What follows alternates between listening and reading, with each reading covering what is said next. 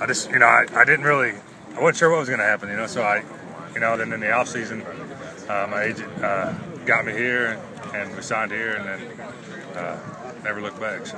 How do you think you were able to adjust so quickly to playing tackle? I guess you did it in high school. I played tackle all 4 years of college. Okay. So it came natural to me, and then in Green Bay, where I was, I played both guard and tackle. So.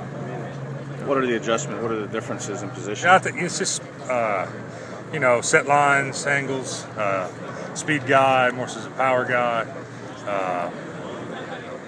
It's a different animal inside. I hate to refer to it as an animal.